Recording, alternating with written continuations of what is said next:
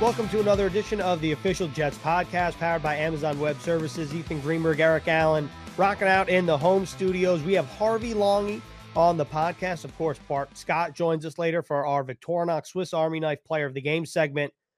But whoa, what happened in Southern California that the Jets flew back home with a dub?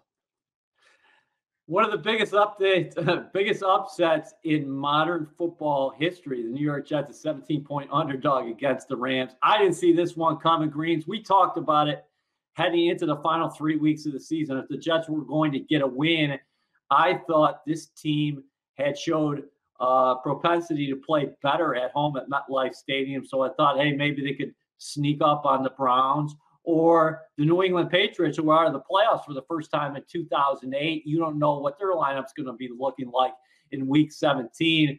On paper, this looked like an awfully difficult matchup. The number one defense in the National Football League with the Rams, and then a balanced offense. They run the football well. Cam Akers is coming off a great game against the New England Patriots. Jared Goff getting the ball out of his hands to Cooper Kupp and Robert Woods and company. So you got to hand it to the Jets. Bottom line, they faced so much adversity in 2020, and at 0-13, when nobody gave them a chance, consider what had happened in 2 previous weeks. The heartbreaker against the Raiders, and then they went out to the West Coast and played the Seahawks 40-3 when the offense got nothing going.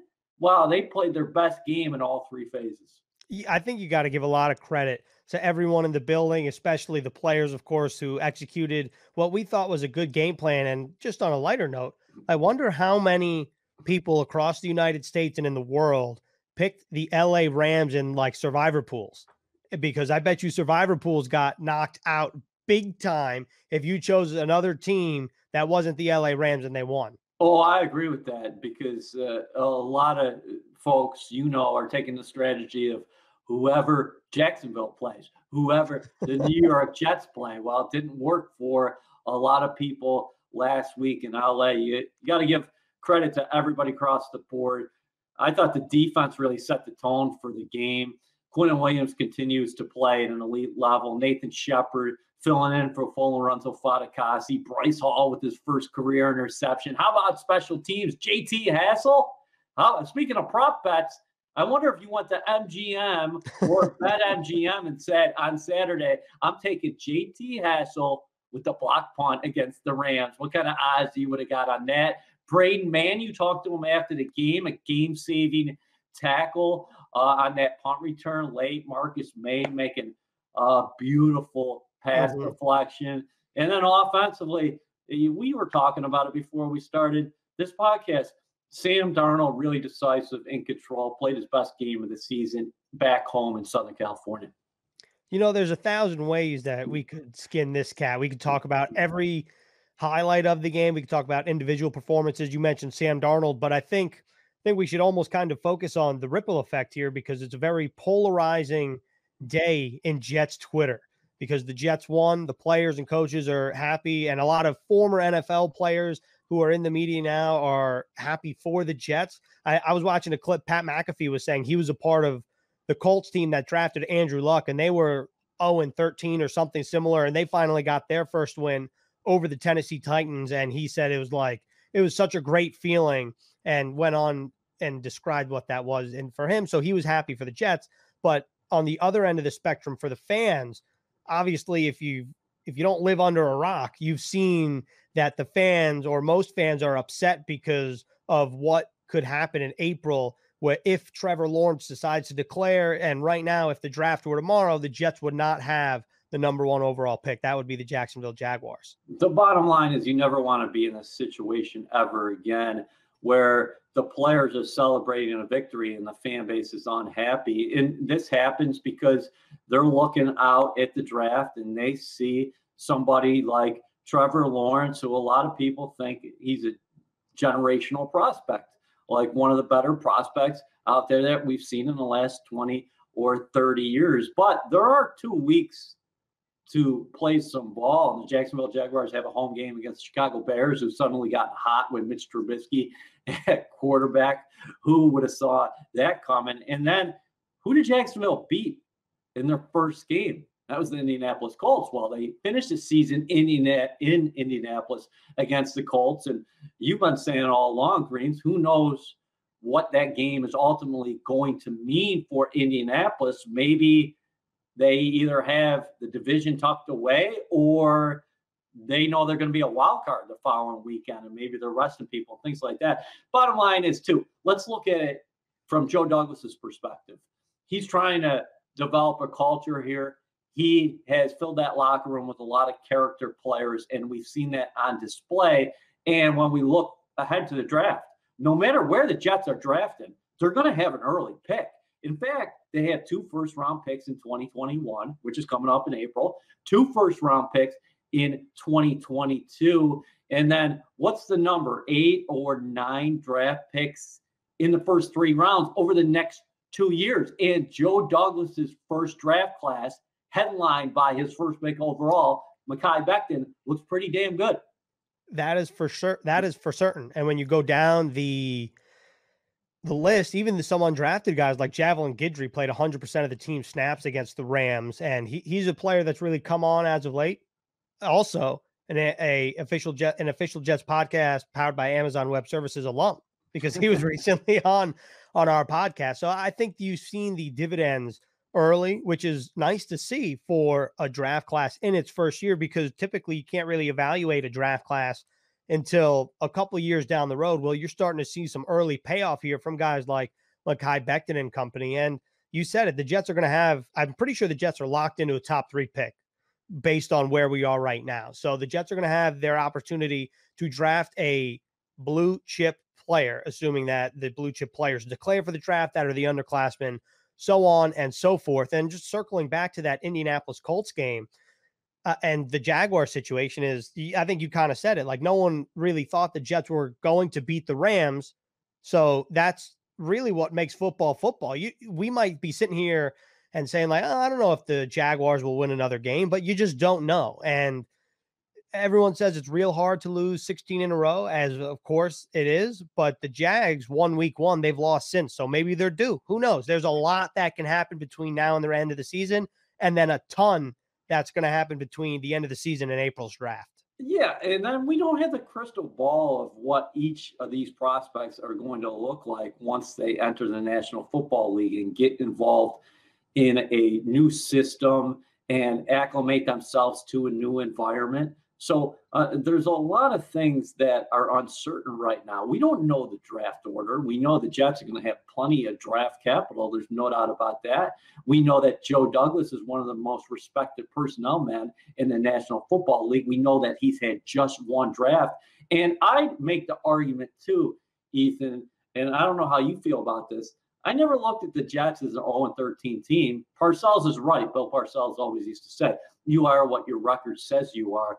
But if you really dive deep into the schedule, there are games out there that I thought typically you probably win. That Denver Thursday night game, we couldn't put it away at home week 4. Then it was the Patriots game. You had a lead in the 4th quarter again, unable to close the deal. And then the Raiders game. I mean, that game was basically locked and sealed, and it just didn't happen. But, you are what your record says you are, so you are 1-13. I just think if you watch the Jets play throughout the year, even though historically they've had some bad numbers at times during the year, there were a few games, I should say, that were out there where I thought those probably should have went into the win column. And if you're a fan, again, you're going to get an early pick no matter what happens over the course of the next 2 weeks.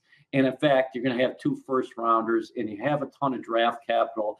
And there are guys here that you like what you're seeing on the field. You're seeing players continue to develop. And I know those guys, as we heard Sunday night, they were stoked about having a victory. And a lot of these guys are playing for jobs and they're playing for their profession. So I would anticipate the Jets to continue to have great efforts over the next 2 weeks, win or lose. No doubt. And one player who gives 1,000% effort, regardless of the result, regardless of the score or the time of the game, that's linebacker Harvey Langi. Without further ado, let's hear from Harvey himself. The season will end for the Jets in Foxborough in 2 weeks. Yeah. When you go back to Foxborough, and some people have heard your story and some people haven't, and Ethan just mentioned it. Can you explain exactly what happened to you and your wife, Cassidy, and how that changed both of you and has helped you get to this point right now? How you were able to overcome a potentially tragic moment, and I would imagine that brought you even closer together with your wife, because a lot of people are celebrating Christmas later this week, and the world has seen its share of tough times. But I think we have to hear about a great story of somebody overcoming, and your family is a great example of that. Yeah, that's that's a great that's a great question, and that's I'm willing to share that. So to set up a little backstory to what was happening, I was undrafted. I made the 53-man roster at the Patriots. I was undrafted to the Patriots. I made the 53-man roster, but I was playing special teams, but I was going in and out of being active and not active, active and not active. I was more inactive than active, and I was activated, I think, for maybe one or maybe two games. I want to say it was probably even one game. I don't know, but I played special teams, and I backed up Kyle Van Noy and Dante Hightower, and some pretty dang good linebackers and the Patriots. But there was one week, it was like week 6 or week 7, where the defensive coordinator came up to me and just said, "Hey, you better be prepared this week. I know you're gonna if we do activate you, you'll play special teams, but I need you to be prepared for some defensive reps due to injury at the time." And so this week, I was taking it as serious as possible. I was watching extra film. I was trying to go through all my playbook and going through all the steps and fundamentals to do the things that you need to do within your playbook.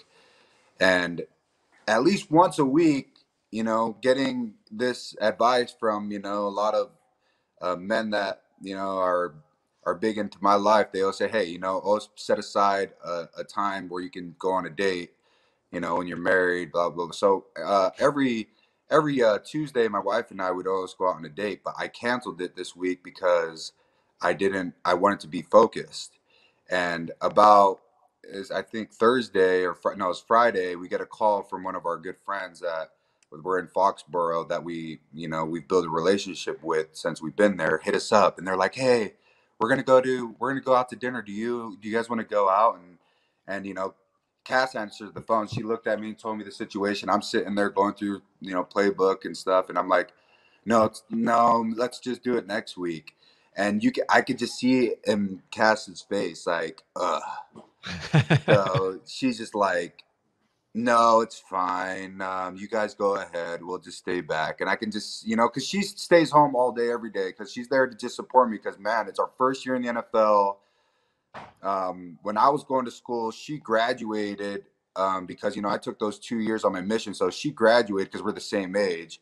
So she graduated and worked for a year and a half full time. So she was the breadwinner for the last 2 years of my college. So this time when I wanted to go in the NFL, I'm like, listen, you just come, let's go on this journey and just do it together, because you'll never know. Like, if it ends, it ends, and let's go and do it together.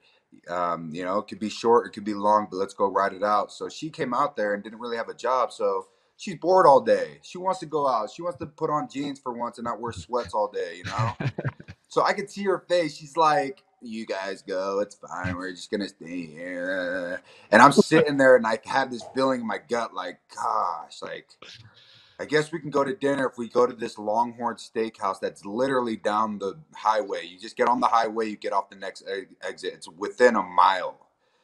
And I just say, hey, babe, go throw on your jeans. Let's go. Call him, tell him to meet us at Longhorn Steakhouse. Let's go. Let's hang out. You can see the brightness of her face. She's so happy. I'm like, oh, let's go do this. Whatever. It'll be quick.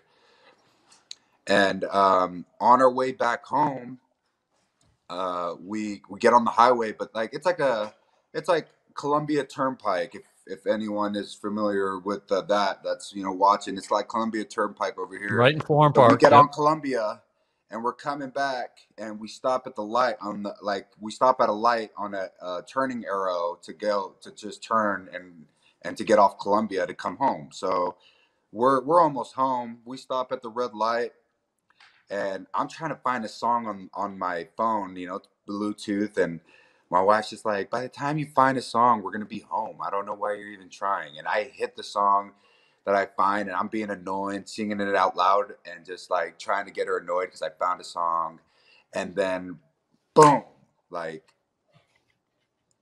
I didn't know what happened. I woke up, and all I could see was just red and blue lights, glass everywhere. I was crunched up, like my knees were all the way to my chest. I couldn't move.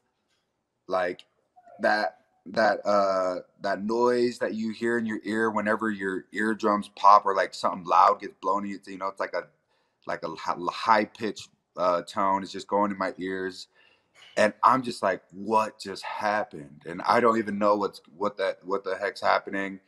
There's a bunch of first responders and cops around our car, cutting using the jaws of life to open things up. And I turn to my right, and Cass is, she's bent over like this, and there's just blood just going everywhere. And I'm trying to just figure out what the heck just happened. And then it just, my adrenaline hits, because I see Cass there bleeding out, and I'm trying to, use all the strength that I have to get to help her and to do things, but I couldn't because I was so smushed.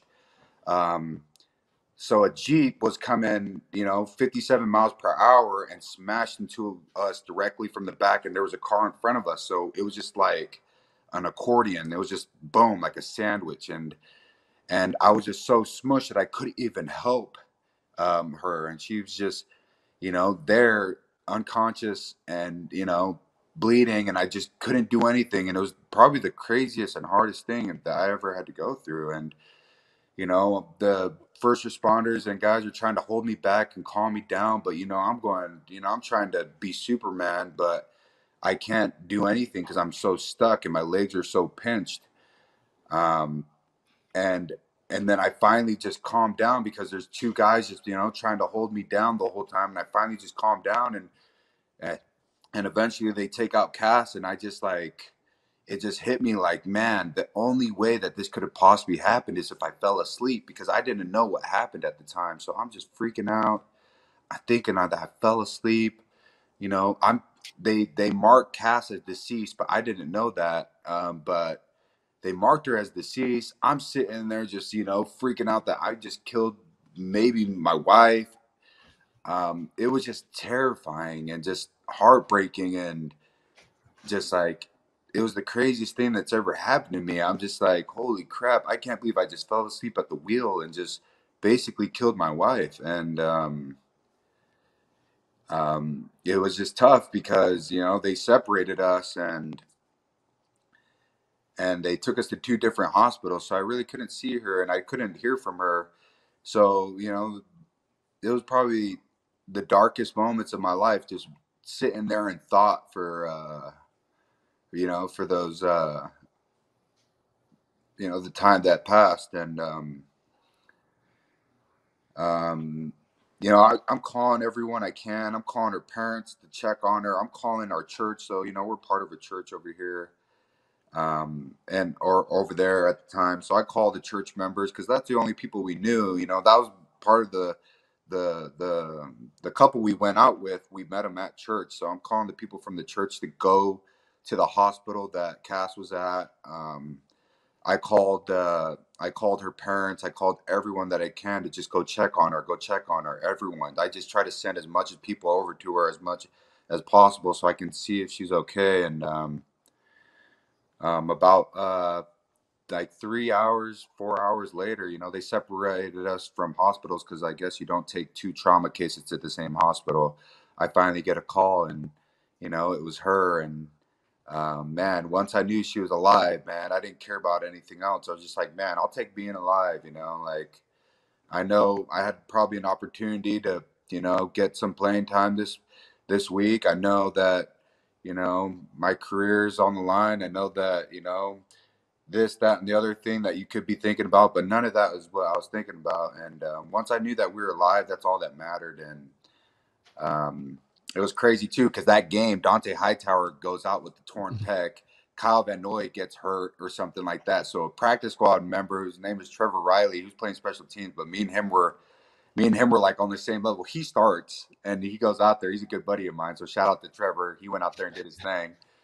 But I sometimes look back at him like, man, that could have been me. I could have been starting for the Patriots that year. And anyway, we both survived and we both were alive. And it just put a perspective in both of our minds that, man, the really things that matter in this world aren't, the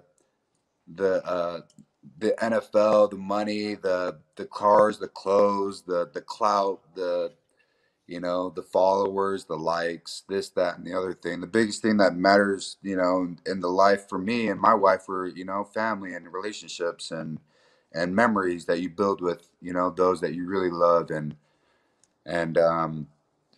that's what it brought us back to. It just brought us back to square one. And being a religious man and also just being a man of, just a family guy too, and all that. I do truly believe that it was something that needed just to reset and to remind me what is more important, to keep my eyes focused on things that are important in this life. And if I did keep those things important and keep those things um, stable and keep those things true, then everything else will fall into place. And shoot, right when I knew that both of us were alive, man, I knew that, gosh, I'm alive, she's alive, I'm gonna play football. I don't know how, where. Now that everything's okay and we're gonna be okay and we're gonna recover from this, someplace, somewhere, I'm going to be on a football field. I might be a coach. I might be a freaking strength conditioning coach on that football field. I might be a player, but I don't know how I'm going to get back on that field. I'm going to get back on that field somehow, some way. And shoot, 3.5, 4 years later, man, I'm out here doing it again. So super blessed, and just another lesson to just not take things for granted, and to hug those that are close to you, and to tell those that you love them, and to tell them that on a daily basis, and not take those things for granted. Wow. That was Super beautifully told. inspirational. Yeah, it was beautifully told. I don't know if there's much that we can follow up with, and given that it's the holiday spirit, I just want to leave. I want you to take us through one moment, and then we'll let you go here. I want you to take us through, to put a little, smile on anyone that's listening to this. Take us through the moment where you first saw your wife after the crash and what that was like for you, because you just detailed it beautifully, all your emotions from beforehand to during to after. And you said you were in two different hospitals, but what was the moment like? And there is a video for people that want to see it. Make sure to go watch it. What was that moment like for you, in your own words, when you finally saw your wife for the first time after the crash? Man, it if you two, if I assume you guys are married, or at least one of you guys are married. I am. EA's married. I'm not married. Okay, and the biggest thing I can compare it to is just when your wife's walking down the aisle, or that first sight of seeing them in their wedding dress. I think that's the biggest thing I can compare it to. I walked in there and just, like, even though she had 17 staples on her head and scratches and bruises and stuff, man, she looked just like that day. And man, it just brought a huge smile on my face. Like, gosh, man, I thought I lost you, man, and now I'm here with you, and I get to come over there and give you a big old hug and a kiss, and just let you know that even though we couldn't control that, but I'm gonna try my best to not let anything hurt you like that again. So, gosh, yeah, it was that was a moment that I'll never forget. And I'm sorry, she's cleaning right now, but yeah, that was a moment I could never forget. To compare it, just like her walking down the aisle, man, it was just something that you just got to experience on that day. And man, it was awesome. That was probably the best part of it all is just, reuniting, There was a reason why we selected you for this podcast this week at this time, because we wanted people to hear your story, not just what you've done on the football field, but what you and Cassidy have been able to overcome, and what you've experienced. And because I think you provide a lot of hope for people who are enduring struggles. And it's also a good lesson for people in terms of, hey, it might not look good right now, but you got a chance. You always got a chance. And I think you have a lot of fans in Jets Nation, Harvey, not just by the way you play, but the way you conduct yourself off the field as well. I appreciate that. And yeah, anyone out there that's watching this or listening to this, man, just know that there's always light at the end of the tunnel, and just keep on going, because if you do, tough times don't last, but tough people do, so. That is the perfect way to end this edition of the Official Jets podcast with Harvey Langi. Harvey, appreciate the time, man. Hey, I appreciate you guys. Appreciate Jets Nation, guys. We got a dub.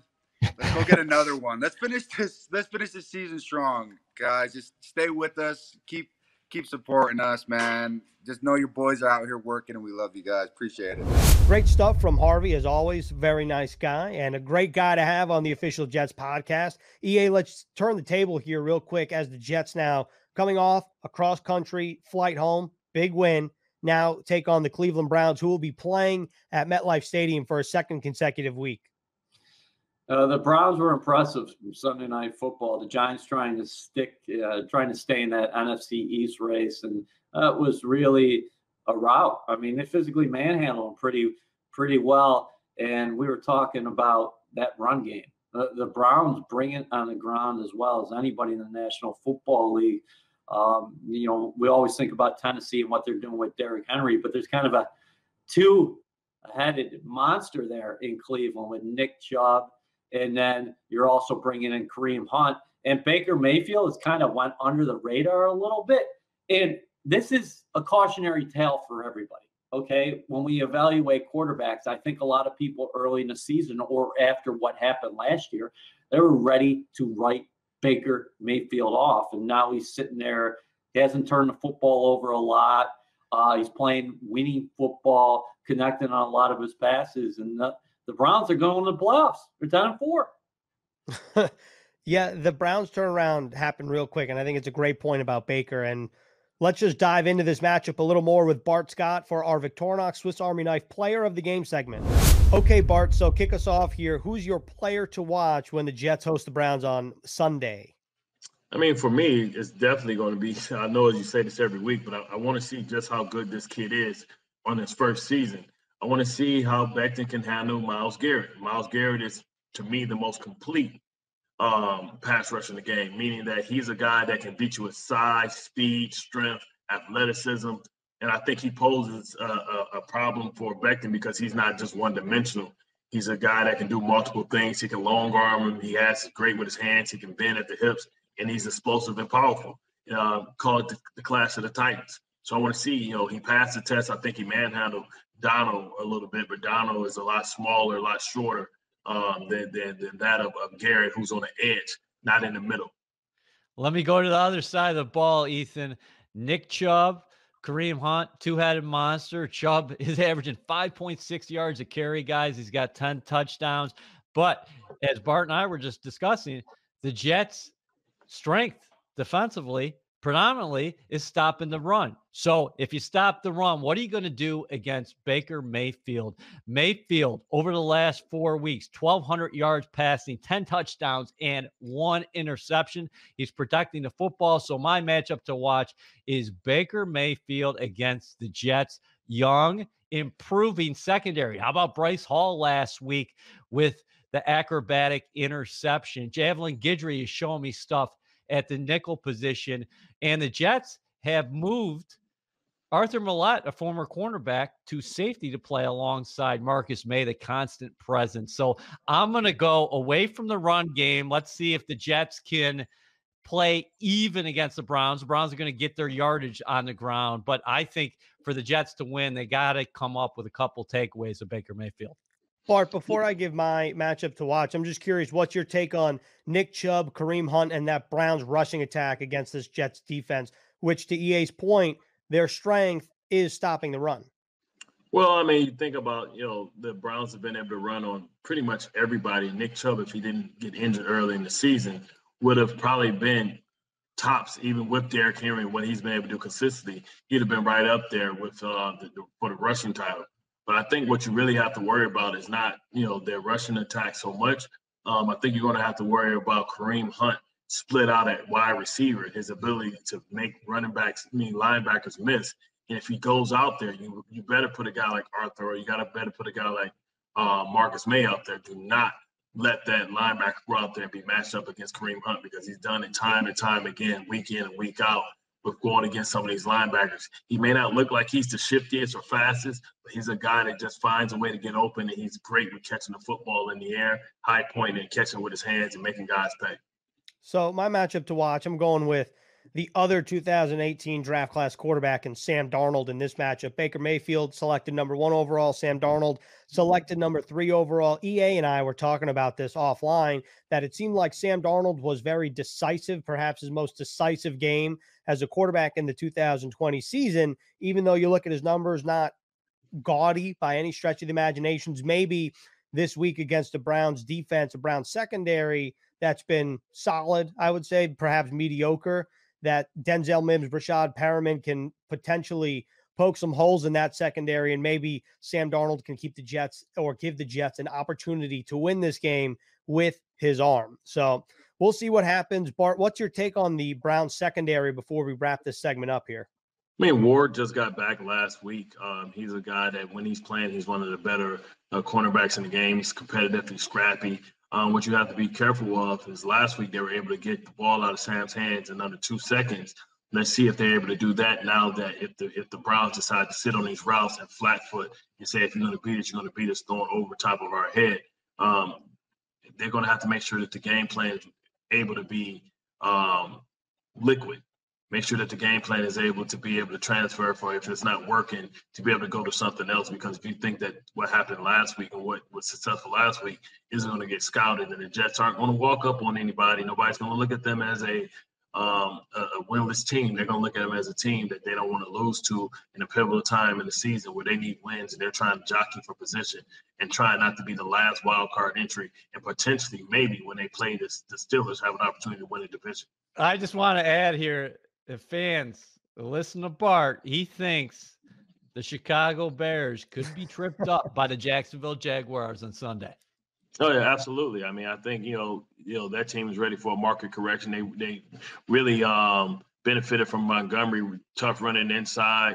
Jacksonville, Miles Jack is an outstanding inside linebacker. Let's see if he comes to play.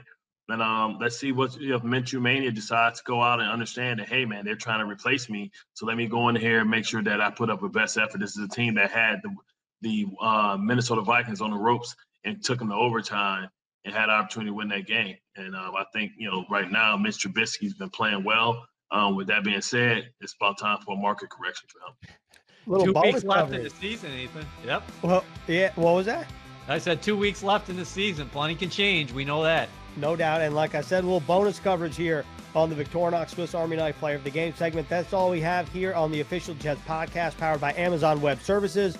Bart, thanks a lot as always. And we got one more of these. I appreciate it.